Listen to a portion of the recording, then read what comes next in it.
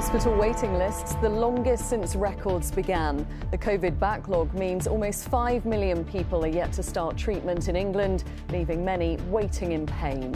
It's quite a struggle, to be honest with you. Not particularly, obviously, with the symptoms and everything else that I go through, but mentally as well, just not knowing when the surgery is going to be. Also this lunchtime, the Prime Minister says he's anxious about the Indian COVID variant, so could its spread affect the easing of restrictions here? Plus, how this singer has faced social media abuse for simply posting a picture of his baby boy. He shares the impact it's had on his mental health.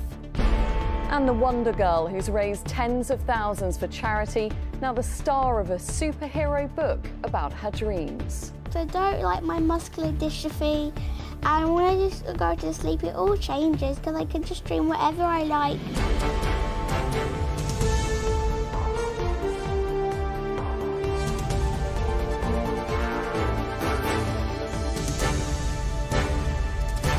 This is the ITV Lunchtime News with Kylie, Pentelow.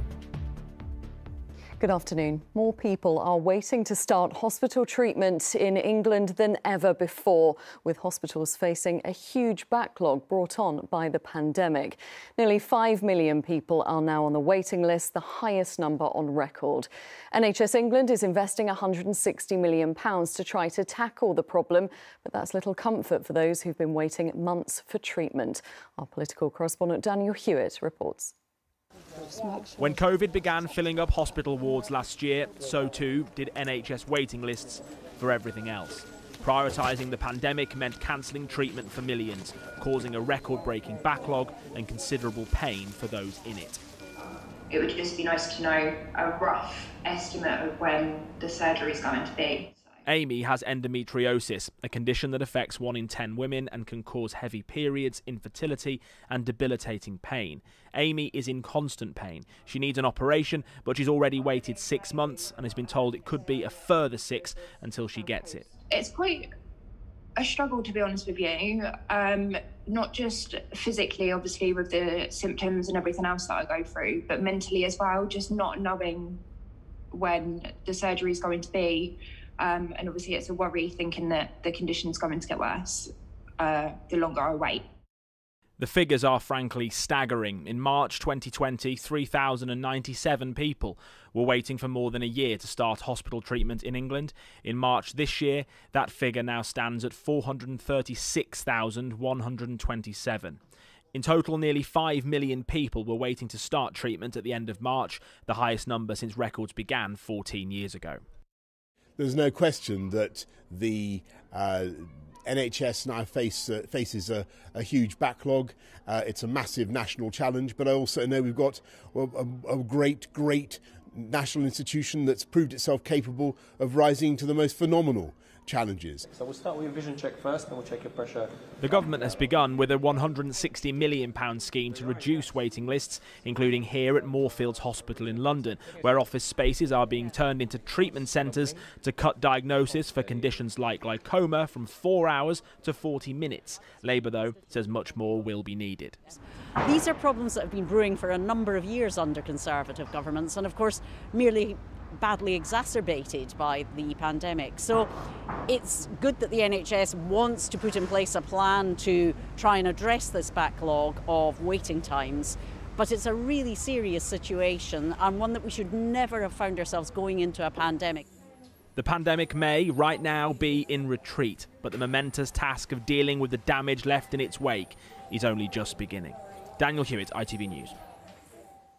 Well, joining me now to talk more about this is Wendy Preston, Head of Nursing Practice at the Royal College of Nursing. Thank you very much for joining me, Wendy. First off, the longest waiting list since records began, that must be a huge concern to you. It is, and the examples that we've just heard and the figures that we've just had explained shows why this funding, but not just the funding, actual action to back that up is required now to support the NHS and the wider social care to recovery. Nurses see the impact for their patients and family on a daily basis, and it's very difficult, and that's why we need action now. Funding is not just about extra beds, extra equipment. it's about the workforce, and nursing is the largest workforce. And of course, some people might have become more unwell while they've been waiting for their surgery or a procedure.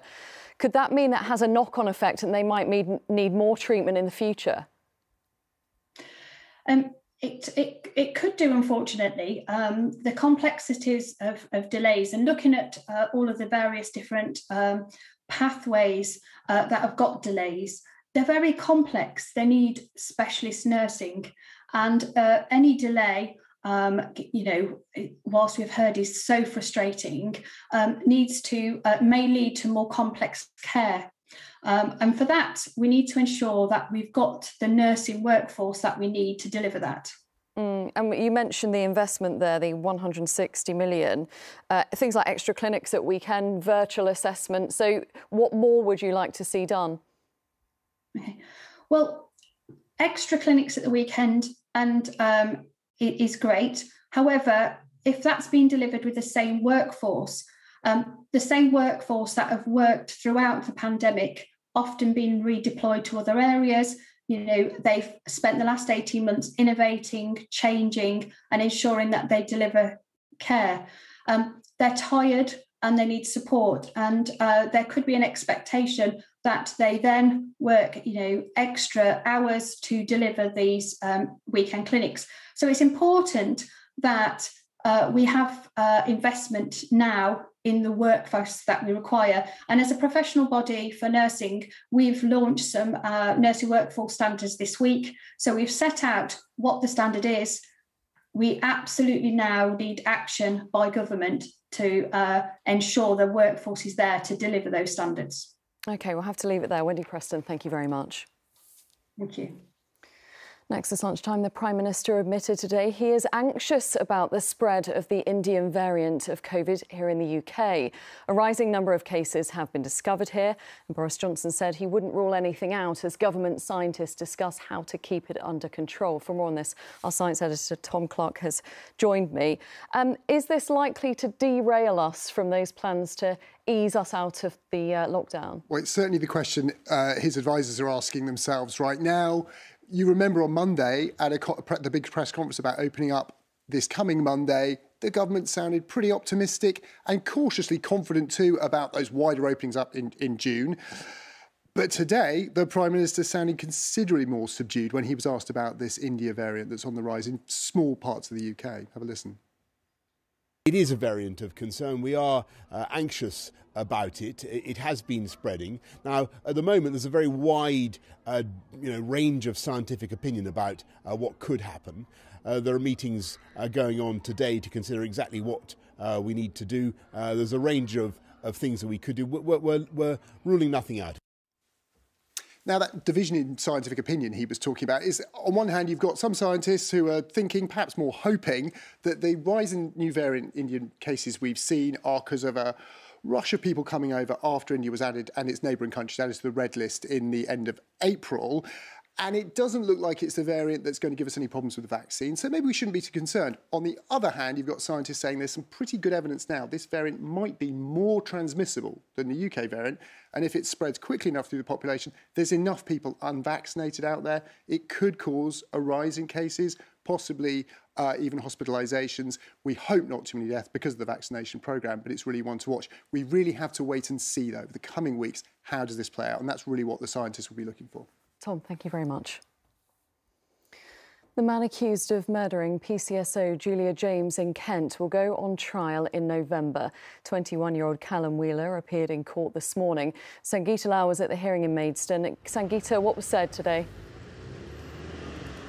Well, Callum Wheeler only spoke today to confirm his name. He wasn't here in person, but joined by video link, so we were able to see him on a screen from inside the court. He was wearing a grey T-shirt, grey trousers and a black face mask. Now, this is the first hearing, which basically means lawyers are discussing trial dates, but what they did say was that a number of forensic tests are being carried out at the moment on several items, including an iron bar. Now, it's just over 2 weeks since PCSO Julia James's body was found in woodland near Canterbury after she'd been walking her dog.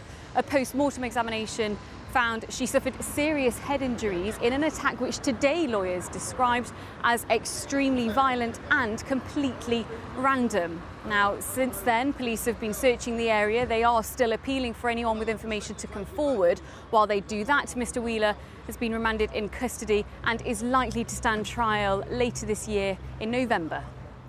Sangeeta Lal, thank you. Days of violence between Israeli forces and Palestinian militants has worsened overnight. It's now thought more than 70 people, including 17 children, have been killed since Monday as rocket attacks and airstrikes intensify. The escalation of the fighting over the past few days has prompted warnings of a full-scale war. Lucy Watson has the latest. It is a conflict accelerating at frightening speed. With Gaza's night sky ablaze, Israel pushes ahead with its intense bombardment. And it is one barrage of rockets after another sent back by Hamas, more than 1,500 of them in just 3 days. The Israeli army took aim at this building, believing it was Hamas offices. It was the home of the Sequala family. People were shouting in the streets, telling us to leave. The apartment next to us was about to be bombed. We just left everything and ran. There is little left of their life now. I was in the house when the bombs fell. I told my mum I can feel the explosion in my stomach. I was so scared. These are ordinary people bearing the brunt. Israel maintains they are targeted attacks on militants. Yet these bodies are those of two cousins, 11 and 13, innocent children killed as an airstrike hit their home. The assaults are fierce and relentless on both sides. And as plumes of smoke rise, so too do the death tolls. Gaza's stands at more than 65. Israel's is at 7. With tempers fraying, intercommunal fighting within Israel has also engulfed its streets. This Arab taxi driver was attacked by Jews last night, prompting pleas from Israel's Prime Minister for it to stop. To the citizens of Israel, I do not care if your blood is boiling. You cannot take the law into your own hands. You cannot come and take an ordinary Arab citizen and try to lynch him, just as we cannot watch Arab citizens doing this to Jewish citizens. This will not happen. But words and warnings are doing little to quell the flames, with neither side showing signs of backing down. Lucy Watson, ITV News. Still to come, the Champions League final is heading to Portugal. We'll have details on how many fans will be allowed to go. Plus, the amazing story of this mini Wonder Woman and the book penned by her mum. But next, as the government confirmed plans this week to further relax restrictions, the long-term impact of the pandemic, particularly on our mental health, is yet to unfold. A survey commissioned by Public Health England as part of Mental Health Awareness Week has found more than half of us have been worried about the well-being of our friends and family in the last year. Well, joining me to discuss his own recent struggles with mental health is singer Jake Quickenden and Claire Perkins from Public Health England. Thanks very much to both of you for joining me this lunchtime. Jake, you've talked about the death of your father and your brother and how you've had anxiety and panic attacks in the past. Can you just describe how it affects you? Yeah, it stops me from doing certain things that usually I would be able to do.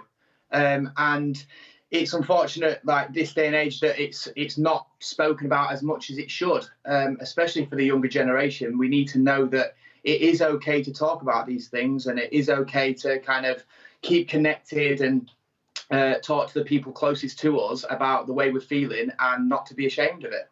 Yeah, and you're very open on social media about your mental well-being, but you've also received a lot of abuse on there too. You've recently had a baby boy, baby Leo, but you've even suffered abuse when you posted pictures of him. How did that make you feel? Yeah, obviously, you can never really get your head around being trolled over having your new baby. And in the past, and even recently, I argue back and I bite back at these trolls and stuff. But I'm trying to make a conscious decision now to kind of not fuel the fire and not argue back, because at the end of the day, sometimes all we need is a nice comment or an arm around us and a hug. And I think the people that kind of do hate online, they're the people that maybe do need a helping hand and a bit of a talk. So I'm trying more now to just ignore it or even offer any help or support and just say, if you need a chat, then I can chat about it rather than kind of hating online. It's very generous of you. Do you think coronavirus and lockdown has been tough for people who may be struggling with their mental health? I think it's been much harder to connect with the people closest to us because we have been so stuck in. And like you said, the research by Thoughtful showed that over half of us have really been worried about our friends and family's mental health in the lockdown.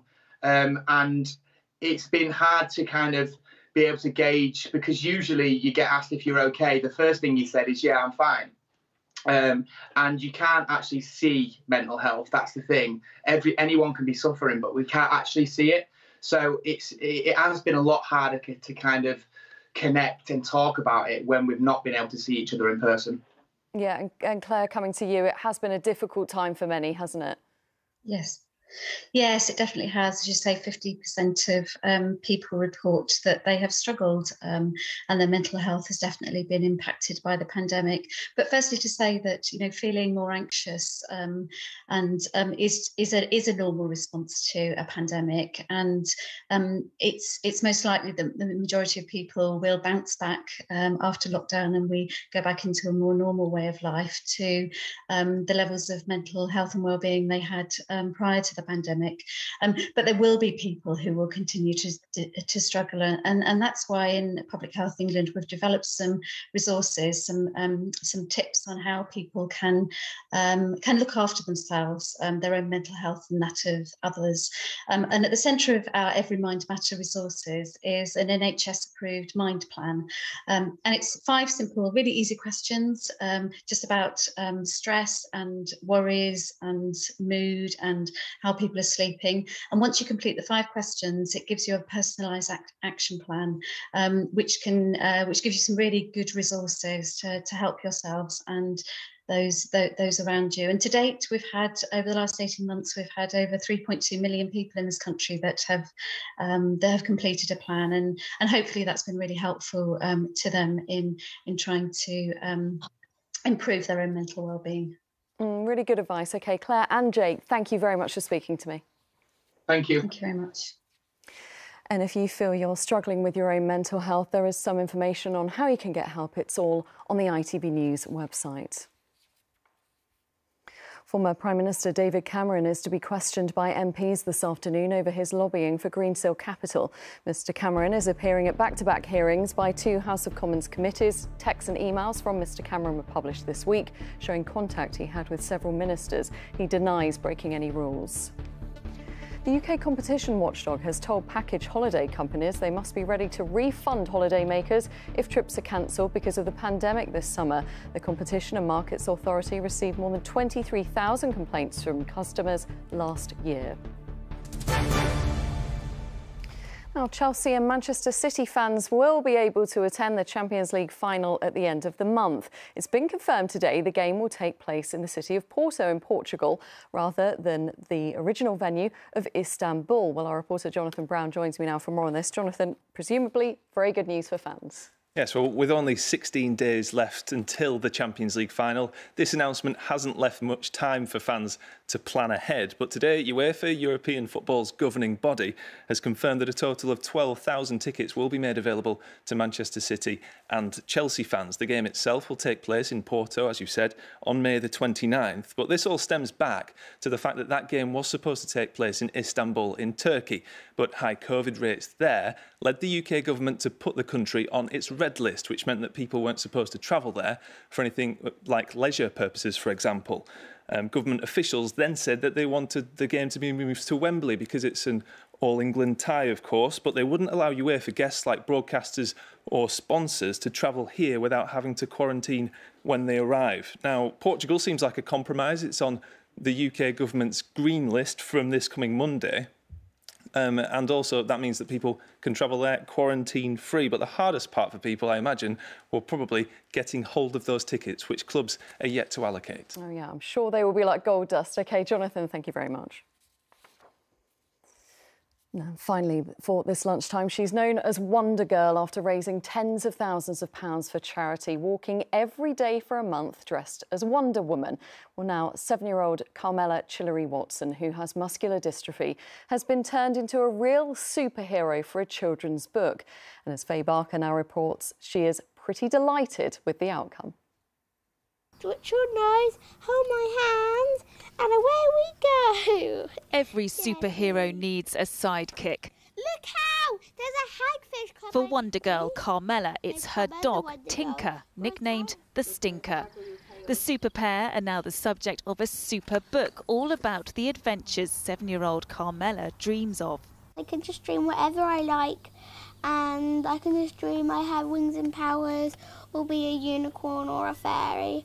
So I'm excited when I just go to sleep. You can't give us all that. That's too generous. In waking hours, Carmela is equally as extraordinary. She has muscular dystrophy and last autumn raised £50,000 for charity in her Wonder Woman walk.